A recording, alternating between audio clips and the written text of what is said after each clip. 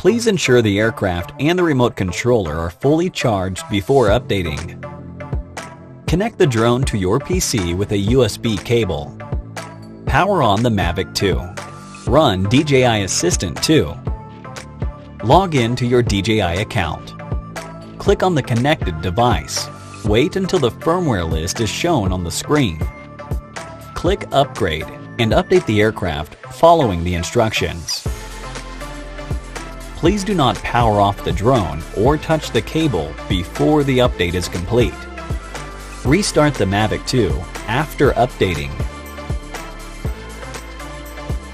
Connect the remote controller to your PC with a USB cable. Power on the remote controller. Click on the connected equipment. Click Upgrade in the firmware list. Please do not power off the remote controller or touch the cable before the update is complete. Restart the remote controller after updating. Currently, it's not possible to update the aircraft and the remote controller at the same time.